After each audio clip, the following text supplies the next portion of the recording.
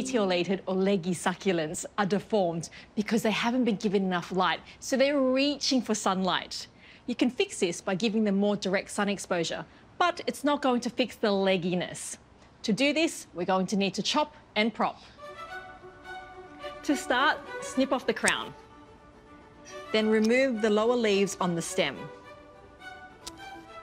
Then simply insert that into a pot filled with cacti and succulent potting mix.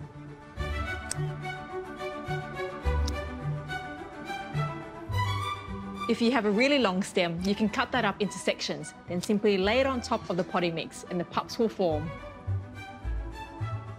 Make sure your succulents receive enough light. Now they can grow to their full potential. Legginess, no more.